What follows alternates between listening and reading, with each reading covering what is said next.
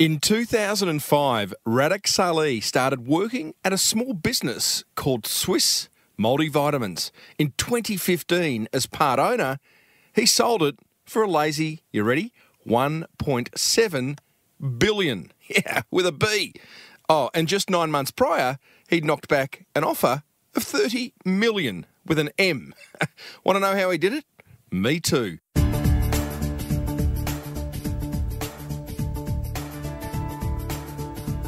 Hey, before the craziness begins on episode 371 of the Small Business Big Marketing Show, the marketing gold that's about to rain down on us all is made possible thanks to Cornerstone and 52ways.biz.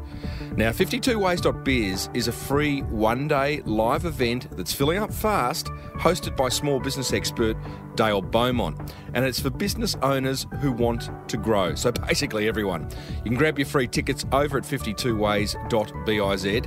And there's some new dates announced for repeat performances in Melbourne, Sydney and Brisbane in late August.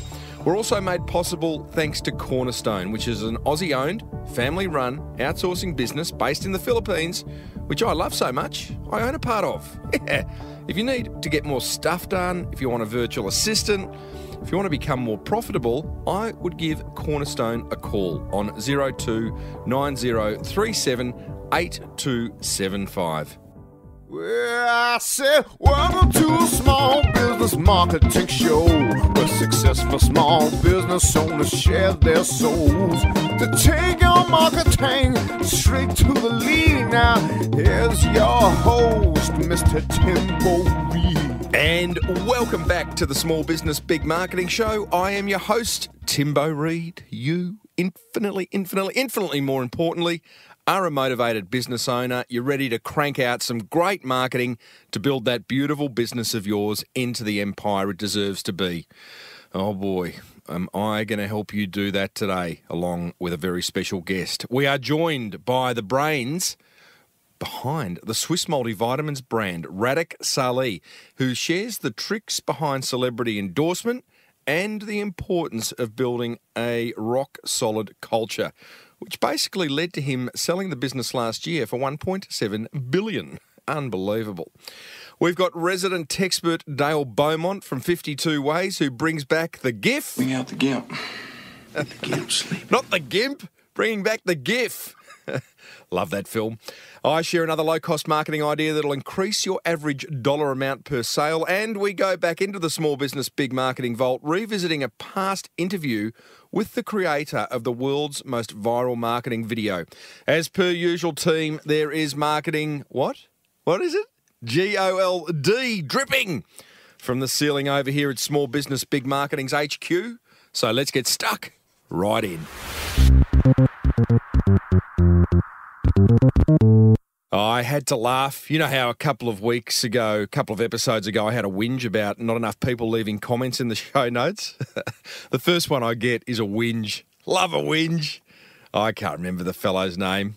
I asked for comments. I certainly got one. It was for the Cater boot episode. You know, the girl, Cara, who was making these fantastic Western boots. Someone said, you can't be serious when you agreed with your guest about the cost of an adult's boot starting at $349 being reasonable. Get serious, Timbo. Gotta love it. And then I said, well, I was serious. They're very good quality boots. And I ranted on about having a millionaire's mindset and blah, blah. He comes back and he goes, I don't agree with exploiting animals for our selfish needs when it's proven that you can thrive on a plant-based diet and produce footwear using ethical materials. Well, hey, that's cool. That's cool. I was looking for some more marketing kind of discussion and feedback. Anyway, there were some people who have left comments in the show notes, and for that, I thank you. I've responded to them all.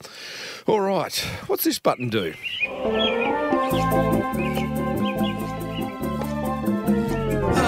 Life just got a whole lot easier. Hi, it's Dale Beaumont here from 52ways.biz, the best one-day business workshop ever, with another productivity tool to make your business life a whole lot easier.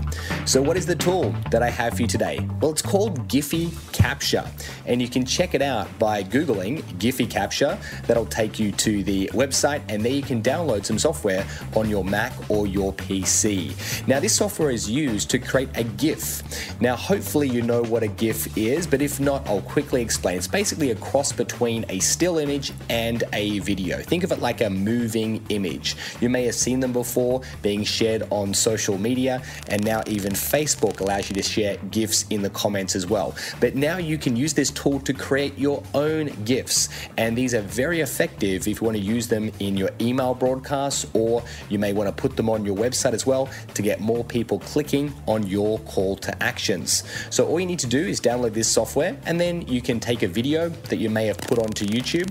Then you can place this box over the top of the actual video, play it for about 5 seconds and record it, and then it will take that particular video and turn it into a GIF image. If you want to find out more about this, you can come along to one of my free events where I give you a live demo. But right now, check out Giphy Capture. It's a really cool tool. There you go. I told you life would get a whole lot easier. This has been Dale Beaumont from 52ways.biz. Now, back to you, Timbo. Life just got a whole lot easier. I love it, Dale. Giphy Capture. Great tool. I've seen Dale use it very effectively.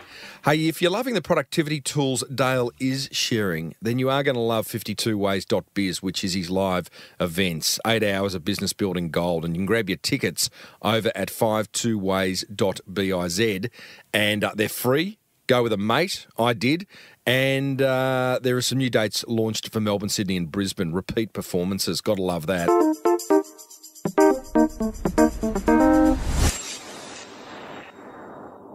Coming up after today's interview, I'll share another low-cost marketing idea in that segment we've all grown to love called What Have You Got to Lose? But right now, the interview you're about to hear, I'm putting it in my top 3. Yeah, I am. I know. Right there. I've said it. It's with 40-year-old retired CEO Radek Sali of Swisse Multivitamins, which is a wellness business that sells supplements, skincare and superfoods. In case you don't know that and you're in Australia, you've probably been living under a rock because Swisse is absolutely everywhere. I sat next to Radek recently at a Hawthorn Football Club function. Go Hawks!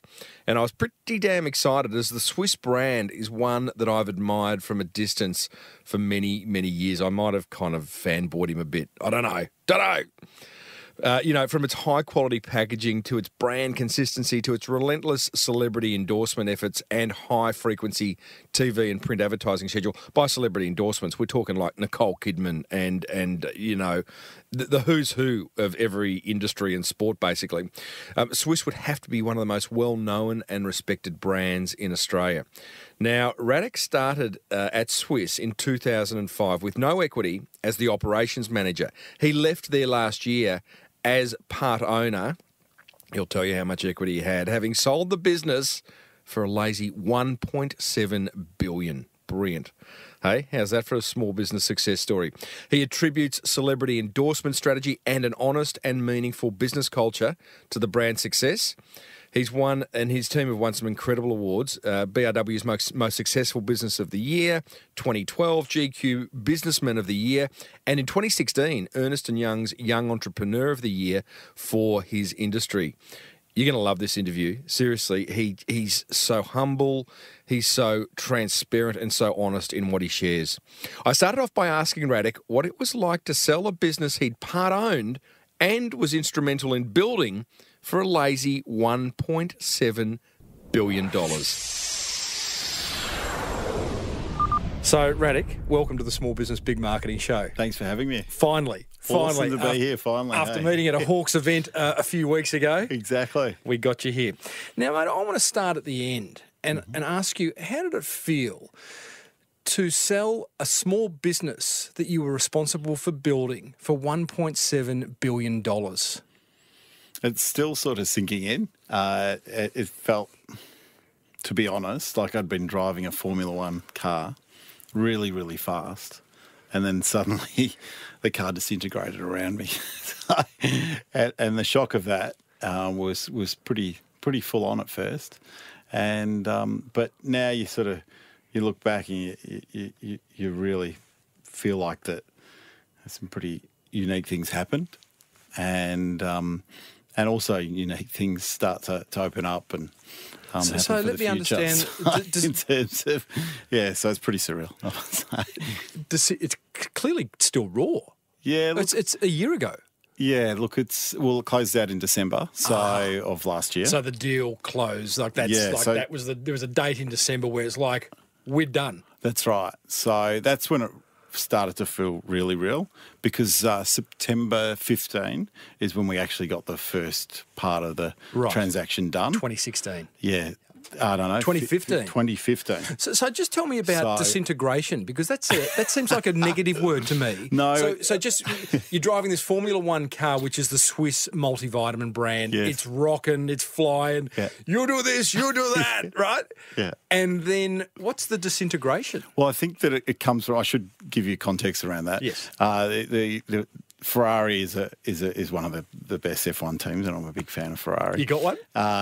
There's a good story that goes with that, so I can tell you. Let me just make that note. Yeah, come back to that one. So the Ferrari technical director talks about building the perfect F1 car, and the perfect F1 car goes so fast and it goes so brilliantly that it sets lap records, and it runs faster around any corner than any other cars running, and so forth, and it pushes it right to the edge. But on the finish line, because it's gone so fast and you've driven it to the edge, it disintegrates. Wow. And that's so this is a good thing. Yeah, this is a good thing. This is the aim of a technical director of an F1 racing team, is to have a car that disintegrates on the line. So I truly felt like that our car got to that line and it disintegrated, but it was the perfect race. Nothing left. And you got nothing. You've given it everything. We're only racing that race, hey? So brilliant. So, hence the that must disintegration. be. But okay, so huge positive disintegration. Yes. Must be hugely emotional. Was there a moment upon when that date passed where we're not going back here? We've just sold for $1.7 billion. You've got some skin in that game. Can you tell us how much, just out of interest? Yeah, I had 15%. 15%. Just do the numbers on that quickly, Steve. And was there a moment where you have collapsed, cried, got hugely emotional? Well, there was a moment in September 15 where I thought I was going to get out at that time. And then 30 minutes before we were going to do the deal, I was told the great news that if I was to leave, I'd be sued for $100 million. Sooner than December of last year. So here I was thinking that I was going to jump out of the F1 car and needed to sort of do some work on myself and think about how that was going to be a condition that was sustainable for me, and what conditions I'd put back to ensure that I could get through that extra 14 months. Did you get the speed wobbles? Let's keep using the racing. We did. Exactly. You did. Did you just we did. This is just going, I can't cope? Yeah, well, no, a little bit. I sort of intuitively knew that day wasn't going to be the day. I knew that we were going to leave a certain amount of shares in the business, and management were leaving more shares than others. And so we set ourselves for another run, and we successfully got on that last tranche of shares 20% more than the initial tranche of shares. So it worked out really well. Okay. So was that getting out, just so I understand that, the speed wobbles was more about, I think we've got enough, more than like you're in above your head, you don't know what you're doing anymore? It wasn't that? No, it wasn't anything like that. Right. It was just... You're a tough guy. Yeah.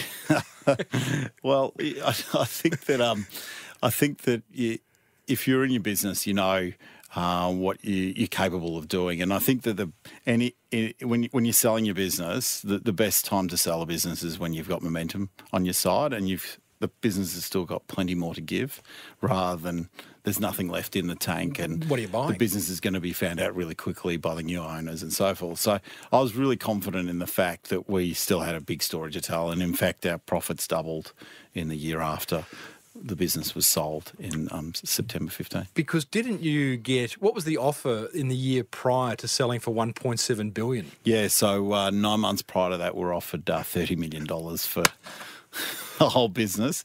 I had $15 million worth of debt against my 15%.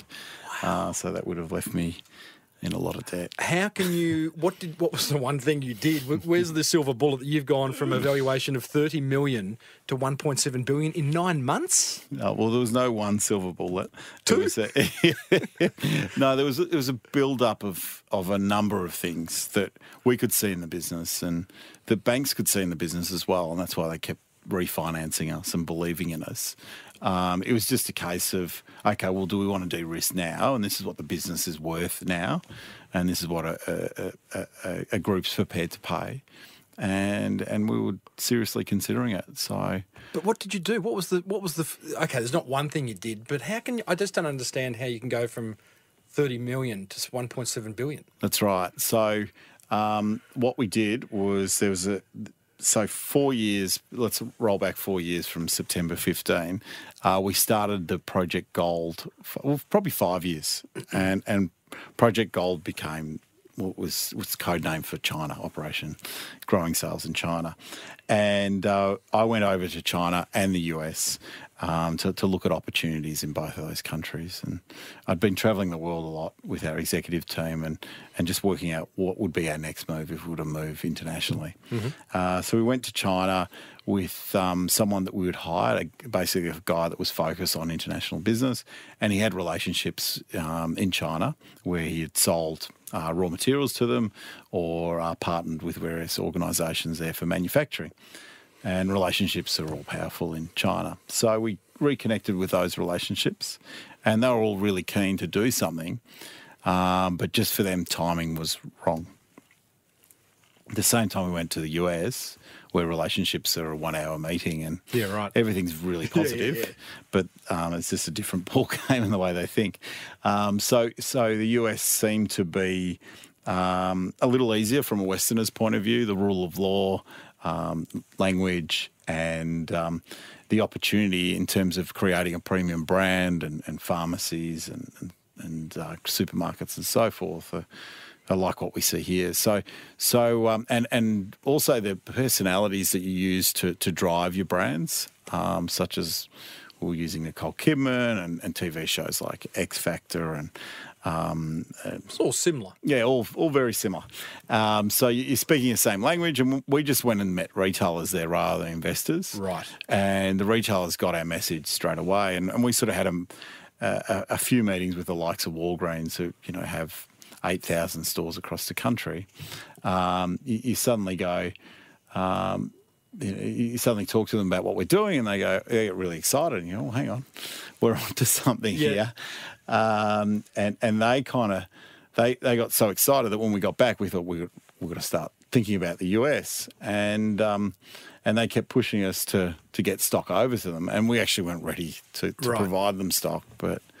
It's something to sum that up, it was the relations, the partnerships that you built in China. Yes. It took a little bit longer that ended up paying the big dividend, right? That's right. So that China investment in time, but the US launch got us connected with Nicole Kidman and Ellen DeGeneres. Okay. And it's all about hedging our bet. Let's jump into that. There's so much I want to cover, and celebrity endorsement is one of them. They're like trying to timeline this thing. We'd be here for like years, right? So there are a number of factors that achieved the amazing success that you and your team at Swisse did. Celebrity endorsement as a marketing strategy was one of them, right? How did that come about? It's not a cheap way to go. It was basically in the first 6 months of my role, I spent most of my time going around visiting all of our retailers and listening to them and basically understanding how the market worked. I spent time with our salespeople and just visiting health food stores as well. And I'd walk into pharmacies and there'd be walls of Centrum. And Centrum Multivitamins. That's right, the number one seller at the time of multivitamins. And I'd ask the pharmacist, I go, well, why do you give this brand so much space? And is it margin? And I'd say no, it's actually the worst margin in the category. Is it because the product works better than anyone else? No, you guys are the one. If I sell your multivitamin, I've always got a regular customer. So I go, well, so what is it? So they said, oh well, they give me this great point of sale, and there was a picture of Rob De Castella, who was a marathon runner from the Commonwealth Games. He wasn't even an Olympian, in was the he? 80s. I think he made the Olympics, but he didn't. He didn't come in sort of a top 10 or 20 placing. But he did win a gold at the Commonwealth Games in the 80s. I'd moved across the Swisse in the mid 2000s. Yeah. So there's Deeks, and he was also on TV 52 weeks of the year with Centrum. So that to me got the mind thinking of how do we do something that's similar but a little bit better. And so we knew that we supplied product to Cricket Australia, and so we knew that Ricky Ponting would be on our multivitamin. So we called Ricky Ponting and his management, and we said, would you like to endorse our brand? What do you think of it? And he said, yeah, I'll take the product. It's fantastic. And we got Ricky Ponting on board. And then we came up with the way of, okay, well, great, we've got Ricky now. How are we going to actually tell people about that and do it in a way that's cost effective? Because we had nowhere near the funds to put us on 52 weeks a year TV. We just decided to advertise only in the cricket. And we shot 2 terrible ads. If you look at them now, they're laughable. In what way? Well, we had one of Ricky doing the housework around the house at a fast pace and nasty. Sort of fast forward. Yeah. Mate, and that was all because of the multivitamin. Yeah. And another one of him sitting in a hotel room talking about what he takes on a trip overseas, and his bat, his helmet, and a Swisse multivitamin. Nice. And no cliches there. Exactly. It was full of cliches. And I knew we'd made it when I was driving into work, and it was Hughesy on the morning show, and they were getting people to call in on what was the most annoying advert. And guess what? Yeah, Ricky Ponting. We won. Love it. So they're talking about you. So we got cut through. So is it? Okay, that's a good thing, right? You want cut through, sure, and particularly when you're small and you're trying. But even if they're talking negatively about you, I have a lot of business owners listening who get scared. Bit of fun, smile, and it's okay. You want to be talked about. Yep. And there's nothing wrong with being a bit edgy occasionally. So just the learnings there before you keep expanding on the endorsement strategy is that you've identified Centrum are winning with Deeks. You've identified Ricky Ponting as a leading Australian figure who's taking your product. Reach out to him. He's happy to endorse. But the clever part is you create average ads with him, but place them in the program, the cricket, in which he's appearing. That's right. Do those ads appear anywhere else with Ricky? No. And that Nine would say to me, we're going to give you some bonus ads outside of the cricket. I'd say, don't worry about it. Put it all in the cricket. Wow. And if you're going to give me any bonus ads, put them in the sports section around the news. But I wanted to make sure that whoever was watching that ad would have a high probability of liking Ricky and wanting to stop and listen to what he had to say. So that was really, really important. Then the other part of that is too, when you're explaining it to a retailer, okay, we're doing this great TV campaign, you simplify it. You say we're doing this great TV campaign with Ricky Ponting in the cricket. People get the fact that if you're in the cricket, they'll listen to Ricky and you're going to get a better cut through rather than we're targeting 25s to 40-year-olds and this males, is genius. And we're going to pick TV programs that are like that and so forth. Marketers get that, but someone that hasn't done a marketing degree doesn't. Well, there's that element of wastage. I mean, it breaks my heart when I hear a small business owner advertising in, say, a major newspaper, and there's just so much wastage, whereas what you've got is people who love cricket, they love Ricky, you're only advertising Ricky. I get it. I get it. So, okay, that's worked. Yeah. Retailers are starting to buy in. I guess you've got point of sale with Ricky on it. That's right. Yeah, holding the suitcase and absolutely, the broom. And here we go. Yeah. What next? So what next? What next was I had a meeting with Priceline, and I was telling the buyer there about how well Ricky was going, and she said to me, "Who's Ricky?" Not a cricket fan. Well, and that's the a lot of females in this country. So, and 95% of the Priceline consumer are female. Mind you, she got hassled by her male executives a few months later and saying, why aren't we doing a promotion with Swisse and Ricky Ponting? It gave us an opportunity to go back to them with a more female-friendly sport audience through the tennis, which has a much bigger female audience, and that did very, very well for them. But it opened the conversation up to talk. But yeah, so when she said to me that she didn't know who Ricky was, we've got to go and get a female ambassador. So sitting at home one night for dinner, Dancing with the Stars was on at mum and dad's house. Yeah, well, not at your house. No, yeah, old home. Yeah. So I was sitting there and mum doesn't watch much TV, and Dancing with the Stars was perennial, and there was Sonia Kruger, a bit edgy and good fun. And probably top of her game back then. Yeah. And so I just thought, she'd make a great ambassador. It was the number one rating TV program on TV at the time.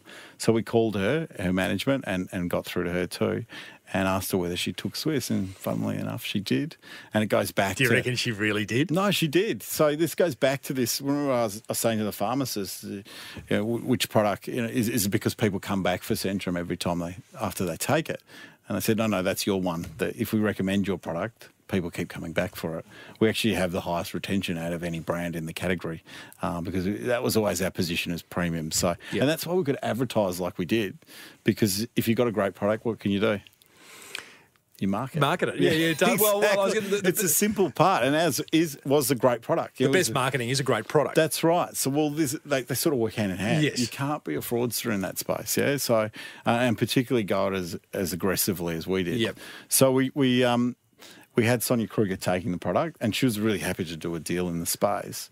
But Channel 7 weren't happy because we were this group that only spent $1 million in the last 12 months on TV. Right. And all of a sudden, we'd signed up the rights to their biggest star at the time. I don't understand why they're not happy, because they don't own Sonia. Yeah, she's an employee. Oh, she's contracted to 7. That's right. So, and there's only a limited amount a personality can do on TV in terms of endorsements. Otherwise, it becomes just too much. So they were like, oh, hang on, we will rather insurance company, car. So they rolled us in and said, well, what are you guys up to? How's this going to work? And so forth. And we managed to convince them that we're going to grow the category and that it would be a really good idea to try advertising with Sonia in Dancing with the Stars, like we've done with Ricky in the cricket.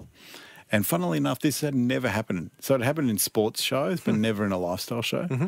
And so it was pretty groundbreaking. We had to get a permission from the BBC because the BBC owned Dancing with the Stars. And we got that. And we ran our advertising in Dancing with the Stars. And just like the Ricky model, we all of a sudden got this amazing cut through. Because, again, people watching Dancing with the Stars loved Sonia. And those that didn't like Sonia didn't know were linked to Sonia. And all of a sudden we're getting this great niche core audience, which is mass. So you're trading off two properties in the cricket and Dancing with the Stars that you really you have no invested interest in, except that you're running ads. Correct. Quite brilliant. Yeah. No one done it before? No one had done it before back then, yeah. Right. So now it happens all the time. And then the other trick component was that we create, rather than doing like a promotion right across the country with every retailer, what we did is, because we tried these promotions, and you'd get limited support from the retailers that if the promotion was available at every retailer, such as win a trip to New York or Argentina to learn the salsa. We had like a dance-themed competition, or go and watch the cricket and go to the Ashes. When we did that across all of our retailers, it got limited support because it wasn't exclusive to the group that was in hand. So what we did is we actually made it exclusive to Chemist Warehouse, or then we'll make the next one exclusive to Priceline. Yep. And what would happen is we got much better support from that retail group as a result of that.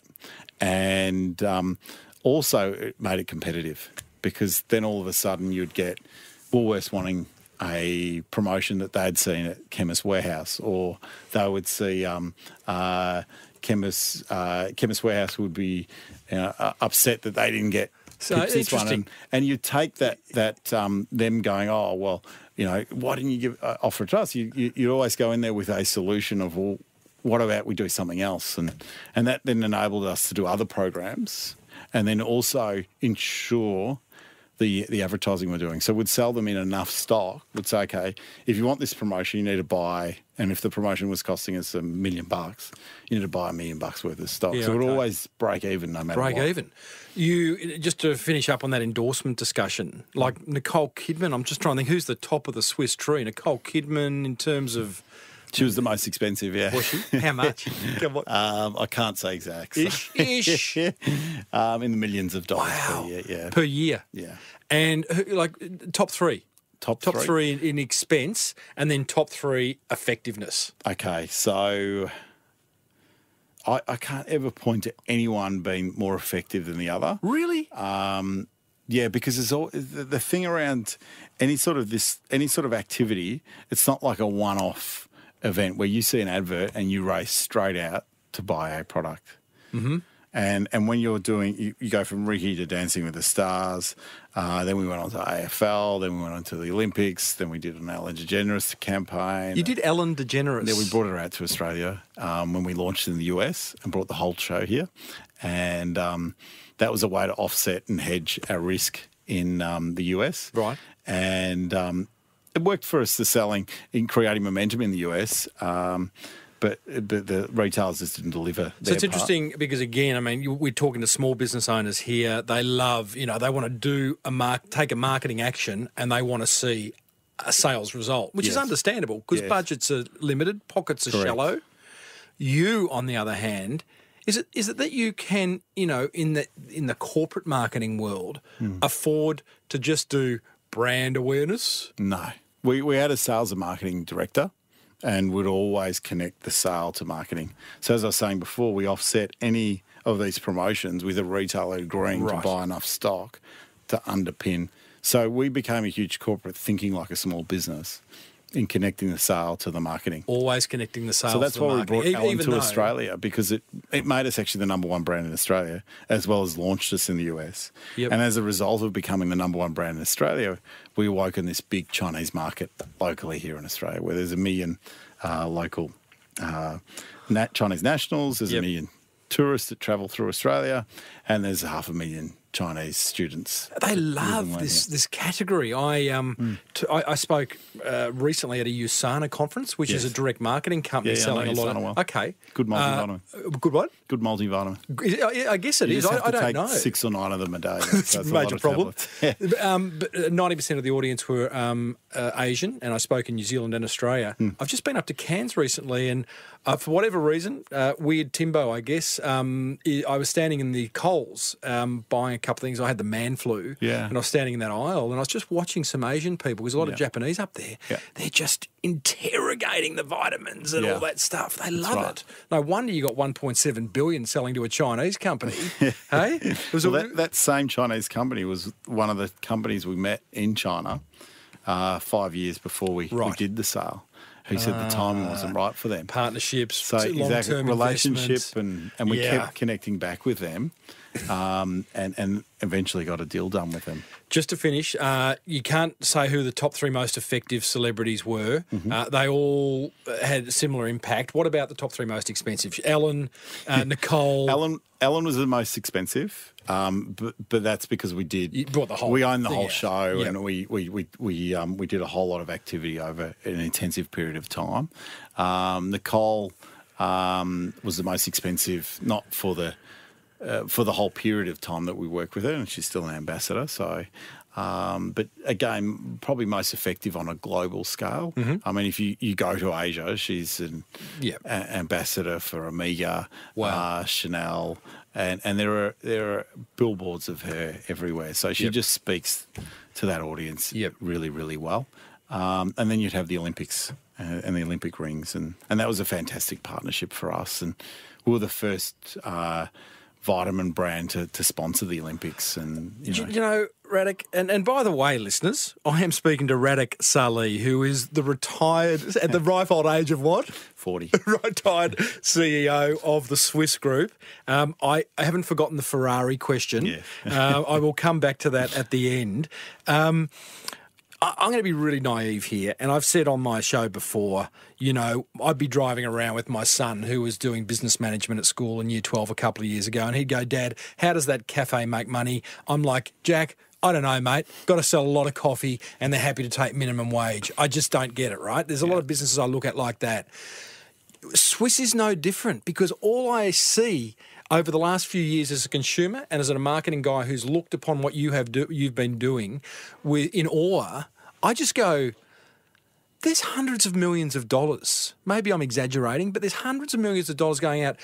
Olympic endorsement, Ellen DeGeneres, Nicole Kidman. Like, you got to sell so many little vitamin tablets to get that money back and then make a lot. What am I missing? Well, I think that we always knew that we could switch off the advertising. So it's not like building a factory and the plant and equipment and the ongoing costs that go with that. Your marketing costs, they're an investment in brand, and they do make an impact, as we all well know. But the bank doesn't treat it the same way. Your capital investment's treated. So. But the benefit is that if things go bad, you've still got this great momentum of brand advertising that you've done, sales creation, and people creating this sort of loyal connection with your brand that keep coming back as a result of trying your brand through the advertising they've potentially seen. I remember we had this highest retention, so when they're trying it, we'd keep the most amount of customers. So our big thing was about getting people to try our product. Right. And all our research pointed to when people tried our product, they would stick with it. Clearly the lifetime value of a customer is huge. It's fantastic. And I'm guessing the margins, I stand at the counter at Chemist Warehouse. I have a bit of a Chemist Warehouse fetish. I interviewed Jack Gantz, the owner, only a few weeks ago. After this. What's that? It's Damien Gantz, and I are still great friends. Great. So seeing him after this. No, so... I have a bit of a Chemist Warehouse fetish. They're amazing. I'm standing there looking at Swisse vitamins and I'm going, it's $60. It's expensive. I've got to buy the 4 to kind of make it all, the potion. And the margins must be huge, surely. The margins weren't initially, but we broke down a very lazy supply chain, and that was a huge part of our success, was breaking that down and getting rid of middle people, simplifying the amount of times the product needed to be tested rather than buying it through an agent, and getting tested each time, going straight to farms and working. Did you with own the a lot farmers. more of the supply chain, or you just got rid of components of it that were... We just worked directly with those that were core to it, and also went and worked with the most efficient manufacturers globally. So, and that forced manufacturers here in Australia to become more efficient and effective in the way they went about stuff. And volume was another big thing. So we replaced discounts for product. And as a result of that, we're creating more product. What do you mean you replaced discounts for product? You know how you give a trade discount when you sell something? Yep. Instead of giving that trade discount off invoice, we'd say we'll give you product. Aha, give you more product. Yes, which is more valuable to the retailer. Of course. Can be dangerous because you can stuff your supply chain with stock. Yeah. Why aren't you buying from us? You gave us so much last time. So when you're doing, you really need to make sure you've got a really strong point of sale campaign that sells product through at the right price, and you're really focusing on managing your stock right throughout, because we did get caught out a few times with too much stock in the marketplace. Okay. We got really, really good at that. And as a result of that, we were manufacturing volumes far greater than anyone else in the world. So our product quality was better than it had ever been, but the efficiencies were making product at 30% less cost than what we were 5-10 years prior to that. Similar story, Declan Lee, who is the founder of Gelato Messino, which is one of the great gelato brands, right? And, he was in this chair recently and talking about they've gone and bought the hazelnut farm because they just want to do it's the cheapest route to market and it's going to be better hazelnuts. They've bought Jersey cows and land down in Dalesford. They're going to do the milk for the gelato. And it's like... Yeah. cutting costs and getting a better product as a result, right? That's right. It's amazing what happens when you dig into the supply chain. Oh, Radek, mate, I love your story. Let's talk culture. Let's talk culture because in chatting to you the other day, there was celebrity endorsement that underpinned Swisse's success. The other thing was the culture that you'd created. Before you tell us about the culture, what kind of a CEO were you? Yeah. I was I was a bit different. I was a CEO that likes to listen, loves to admit when I'm wrong, wear that as a bit of a badge of honour, but truly believe the sky's the beginning and always see greater opportunity as a result of having a go rather than not and looking for excuses for why we shouldn't do something. We want to work out how we can do it and how we can do it better than others. So. Really? That sounds amazing. Like almost like. Give me an example of where you walked that talk, where you stood in front of your staff who clearly look up to you. This young gun CEO of Australia's biggest brand, and you've gone, guys, didn't quite get this right. Oh, there'd be countless examples that I'd go through. You almost enjoy it, did you? But yeah, it was awesome. What can I admit today where I mucked up? So I'd talk a lot about the US and how we went over there with not enough money and weren't prepared. And we ended up with $70 million worth of debt and zero profit. And I needed to convince the banks that we had a way of getting out of that situation, but also needed to convince our team that we were going to do the right things to pay down that debt and make sure that they had a great career. So there's a lot of business owners listening. What's the secret to convincing people to come along? Honesty, regular communication, and I think those two things are key, and making sure you bring people along for that journey, but also making sure that when green shoots start to show, you start to share the benefit of that, and you give back a lot of the things perhaps you've had to turn down through more difficult times. You mean like profit sharing and sharing the riches? Exactly, profit sharing, creating a great culture, making sure that culture's still very good in difficult times, but you can't do everything that you potentially do in great times to create a great culture. I wonder how many CEOs and just bosses of businesses don't communicate and don't share. For my first 10 years of my career in advertising, I worked at Clemenger's, and Peter Clemenger, we had this building which was 4 stories and it was mezzanine, so you could stand on the 4th floor and look down to the 2nd floor. Yeah. So Peter Clemenger, there'd be this announcement every couple of weeks, and Peter, everyone would be congregating on the 2nd floor. Peter would be up on the 4th floor. It was like, I'm never coming down to your level. But what he did do was share where we're at. We lost this pitch, we won this pitch, we got this award, we got this. And I remember as a young upstart account bloke, I was like, I really like this. Yeah. And I still look back on those times when there's this guy who I admired so much was sharing. He'd never admit mistakes, Peter Clemenger. If you're listening, Pete, love your work. Yeah. But still he was sharing. I think it's great. Honesty and communication. Yeah. And we had a comms plan that went with that. So there were things like monthly newsletters that I'd have to write. And I didn't really enjoy writing those. Newsletters? It's very old school. Exactly. But it was really, really important for the team. And it wouldn't be for everyone. Otherwise it might be the presentation I'll do once a week or once a month, depending on how the business was trading. If it was trading really tough, we'd do them weekly. And I'd be standing up in front of everyone. I go back to the analogy of, I don't know if many of your listeners here have husbands, wives, boyfriend, girlfriend. Probably. Yeah, and I bet all of them, or even children or parents, all of them at one time or another have been told that you don't listen to me. And these are the people that we love most in our lives. Mm-hmm. So I take that analogy to the workplace. Who's going to be listening to someone they're not in love with, hey? That aren't family. So you really need to put a big effort into comms, and you do need to make sure that you do it in all various formats. So for some it may work, that sort of presentation like you talked about. Mm-hmm. Others it might be that they need to read something and digest it. So we really thought about that at Swisse, and that helped us a lot. You, as a CEO running this brand, have had huge successes. You're an honest fella, Radek. Was there a moment when you can remember that ego got in the way of you being the best person you can be? Funny, I think definitely we've all got a shine to ego occasionally getting the better of us. It's just being aware of that and being conscious of it.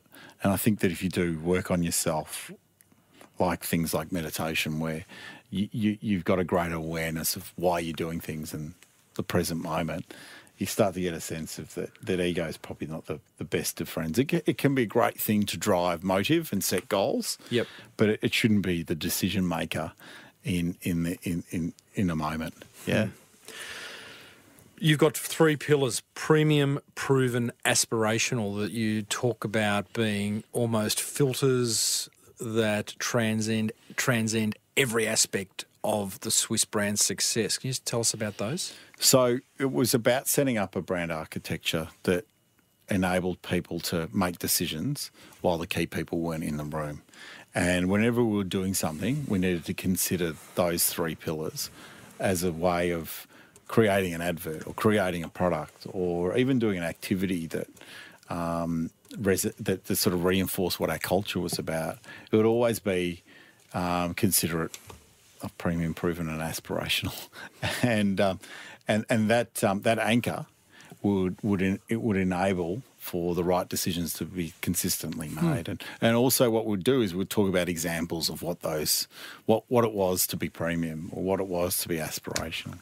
So, and that would work for office fit out to celebrity choice to hiring new team members, right throughout. So we'd always think about those key buckets in ensuring that we stayed on brand. How do you get... And everything we did would reinforce what our brand. How many staff? We got up to 400 in the end. How do you get 400 to kind of buy into something like that? Oh, you got to go back to simplifying it even a step further, where we had our culture, which was people, principles, and passion coming before profit, and we had this culture plan that sat next to our business plan, and so what we'd do is we would say, okay, what does a people action mean to you? And we'd run workshops with the various areas of the business. And, of course, a people action would be very different from an executive team's point of view to, say, our warehouse and logistics team's point of view, what it meant to reinforce our people values. Okay. So we'd run these workshops regularly across our business in aligning people and getting people understanding what our values were about, and then we'd bring them through the whole journey and through to our business plan, and then we would have example behaviours of how we could be successful that we would all have buy-in on, and then also reward people for acting the way we were talking about was the right way to act for success. Mate, it's a great story, Radek. Do you drive a Ferrari? Occasionally. So my father bought a Ferrari in celebration of me coming about 40 years ago, and he paid, I think it was $14,000 for his 4-seater Ferrari, and he picked it up in Italy. He's a surgeon, and he was studying in Scotland, and so he bought a Ferrari, and I always grew up with that Ferrari being a highly aspirational thing in our garage that he would only very rarely drive because it cost so much to service and so forth. So it was a real special event to go out in the Ferrari. Anyway, so that was always something that I wanted to do when I was able to afford it. So that was the thing I treated myself to. Good on you, did mate. The deal I would have gone a 4-seater Ferrari. A 4-seater? Yeah. No, I didn't know they existed. They do, yeah. So and Dad had a 4-seater as well. So what? Yeah. So I've even been to the Ferrari factory in Modena. And there you go. It's an FF Ferrari. So it's the it's as closer thing that they would build to a 4-wheel drive that they will build. It's all-wheel drive, and you can put your mountain bike in the back. All right, mate. I think your ego's getting a bit ahead of you right now. I would have gone the Lambo personally, Lambo? That's an experience turning on one of those engines. Oh boy! I've never done it, but every time I see one, just I'm like, less practical though. Less practical, is it? It's got the 4-wheel drive version. Hey, listen, before I let you go, 15% of a lot of money is a lot of money. It feels like there's a lot left in you. I'm guessing you're kind of rewarding yourself with cars and holidays and downtime with Growing the my family. hair. Growing your hair. Yeah. You had no hair when you were at Swisse, and now you're taking the hair supplement. And, geez, it works. It's growing out. You're having some fun. You rang me yesterday, and I picked up quickly. You were talking to your dog in a baby voice. My wife overheard that. She goes, did that guy pick up the phone when you were calling through? Yeah. Oh, yes. Go, don't worry. He's a dog owner. You're relaxed. You've got this new business called Light Warrior. That's right. What's it going to be? So Light Warrior is run by the gentleman who sold the Swisse business with Goldman's, and he's come across to work with me, and we're in partnership, and we run this investment and ventures firm. And investment adventures firm. And ventures. And firm. ventures. And ventures, yeah. So the investment part is essentially investment in safe investments and so forth. And then there's the ventures part, which is investing in higher risk type businesses, mini Swisses. And so we've got 7 of those on board so far. So are you a venture capitalist? Yeah, so we do a bit is? of that, but we want to make sure that whatever we invest in, it's around social impact and about making sure that we're creating a great culture and making a better society. So we've got 7 of those businesses. Keeps us really busy. What's an example of one? What's your favourite one? There's no favourite. Oh, I bet there is. The favourite part of it all is the diversity. Yeah, so having something new to talk about each time I go into a different business. So because for so long I've always been in one business and talking about one set of issues. Yep. That's what I love about the role, and that's what's really important to me. So, that's called Light Warrior. It's what my wife said to me when she fell in love with me, that I was her Light Warrior, and we've created so it's stuck, and then we've created a foundation called Light Folk, and the warriors are out there protecting the light folk. And my wife runs that foundation, and she's bought a wellness and wisdom retreat. And we've also made a significant amount of donations to education and medicine. And this wellness and wisdom retreat will be really, really quite unique. It'll be not for profit, and it'll have. Where is it? It's down in Red Hill. And it'll have my part of the world. Yeah, so it'll have some amazing restaurants, some amazing educational courses, connection to cultures such as Indigenous culture, through to ancient cultures around things like meditation, through to the different prophets and respecting all of their viewpoints. Buddy, so it should be a fun spiritual journey. Beautiful. Yeah. Beautiful. I really look forward to following that. Thank you. Light Warrior having impact, looking for things that have a social impact. I know a really good podcast that's impacting a lot of small business owners around the world looking for support. Okay. Yeah, you're on it right now. Hey, Radek Sali, Light Warrior, thanks for sharing, buddy. Thank you, guys. Love chatting. Cheers. Our What pleasure. a great story.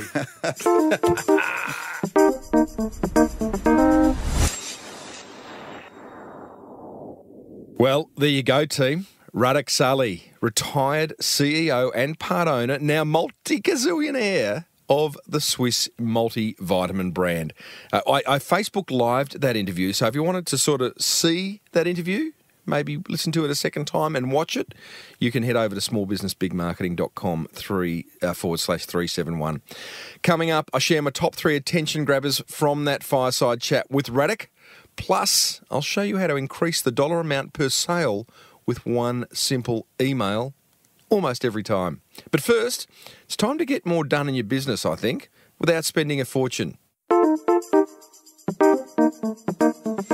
Support for this show comes from Cornerstone, an Aussie-owned, family-run offshoring business based in the Philippines. You know, one of the great fears business owners have about offshoring is whether the people are suitably qualified, which may be a little unfounded. I asked Cheska, Cornerstone's marketing manager, to share her background. I was a consistent university scholar.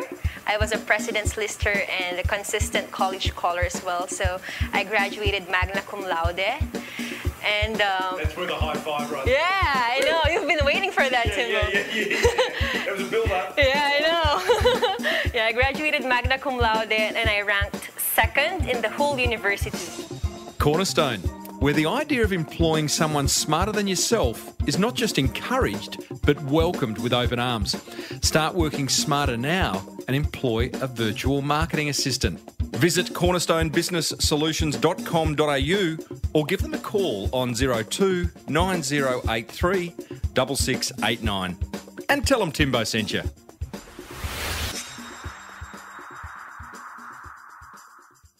Righto, my top 5. I know it's normally top 3. I couldn't get it down to 3.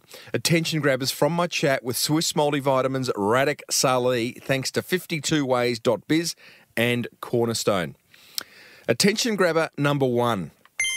I love the idea that as brand builders, we're part of a Ferrari Formula One crew. At least that's how we should view ourselves. And that whatever we're working on, we should do it at full throttle, ready for it all to disintegrate once we get to the finish line. Love that. Attention grabber number 2. I love Radek's quote, "The sky is just the beginning."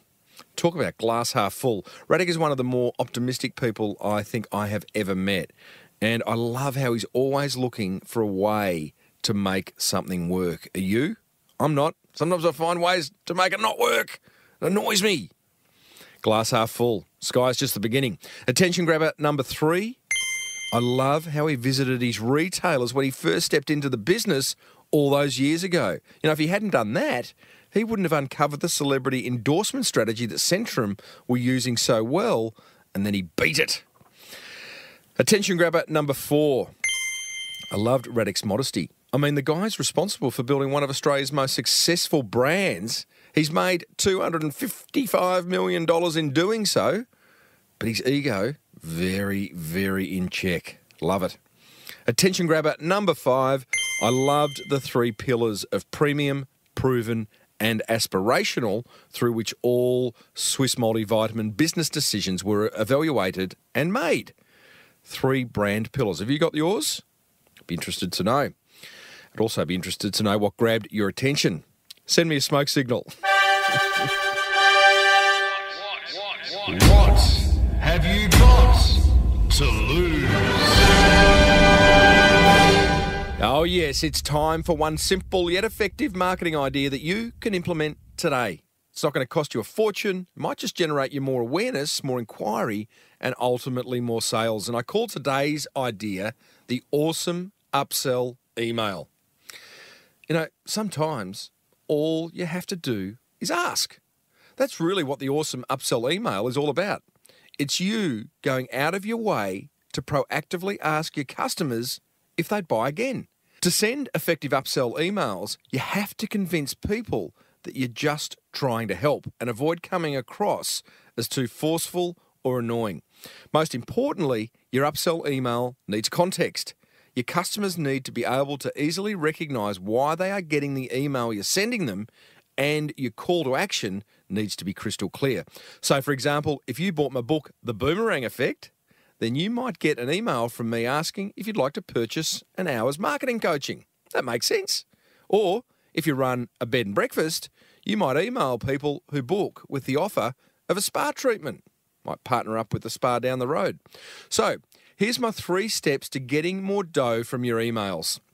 Step 1, decide what kind of upsell you can make to your customers. Remember, the purpose of the email is to add value and to help, in addition to boosting conversions and sales. Step 2, create your upsell email using your email marketing client. If you don't have one, then check out ActiveCampaign, which is what I use, or MailChimp. Step 3, send out your offer and actively track the responses. If it's a no-brainer and simple to purchase, you should get a 50+% conversion. And here's my pro tip. Keep your upsell simple. So avoid lots of options and keep it relevant so that it makes sense for your customer to buy the upsell given what they've just already purchased from you. Hey, and if you want to go nuts, then make it time sensitive as well. There you go. That's my 3 steps to creating an awesome upsell email. Head over to smallbusinessbigmarketing.com/371 where you'll find a link to this post plus some additional resources to bring this idea to life, including a great post on the anatomy of an awesome upsell email. So, what have you got to lose?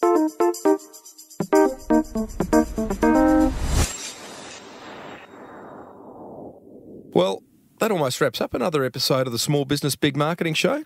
But don't stress, there is plenty of marketing gold coming your way in the weeks ahead. including a chat with a photographer who got tired of taking photos and is now running the business of his dreams. Plus, one of Australia's leading chefs reveals what appearing on MasterChef has done for his personal and business brands. Hey, have you listened to the chat I had a few years ago with Melissa Coker? She owns a small fashion label in downtown LA and at the time was responsible for creating the world's most viral marketing video that was called First Kiss.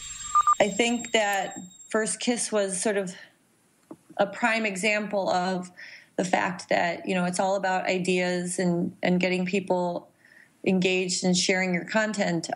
When we set out to do this film in particular, I was studying a lot about the success of sites like BuzzFeed and Upworthy, and not only, you know, why they were working, but how they were working. And one thing that really stood out to me was the fact that they'd sort of hit on this idea that emotional content is a way to really connect with people out there, and also to get them to share your content and your ideas.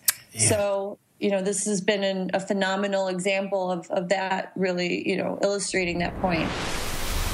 Oh, was it ever? Gotta love that emotional content. Hey, if you haven't seen the First Kiss video, then check it out. It's amazing. As of today, it's had 122 million views. And if you're keen to understand how and why it was created, then you'll love my chat with Melissa, which you'll find over at smallbusinessbigmarketing.com, along with hundreds more, or you can subscribe free on your favourite podcast catcher, which I would love you to do. Hey, I'd also love to hear from you. Tim at timreid, reid.com.au, at Timbo Reid on Twitter. You'll find the Small Business Big Marketing Show on Facebook. And be sure to grab your free seat at Dale Beaumont's 52 Ways events that are touring Australia and New Zealand in June and August. New dates, new seats launched for Brisbane, Melbourne and Sydney for late August. Head over to 52ways.biz, grab your free seats. Plus, if your to-do list is freaking you out, then it's time to start building that team in the Philippines, I'd suggest. Give Cornerstone's David Warner buzz on 0290378275 or visit cornerstonebusinesssolutions.com.au. If you love the Small Business Big Marketing Show, why wouldn't you? Then let another business owner know about it. Grab their phone, open the podcast app, look for the show, the Small Business Big Marketing Show, and subscribe for them. Until next week, I'm Timbo Reid. Thanks for tuning in. May your marketing be the best marketing. Bye for now.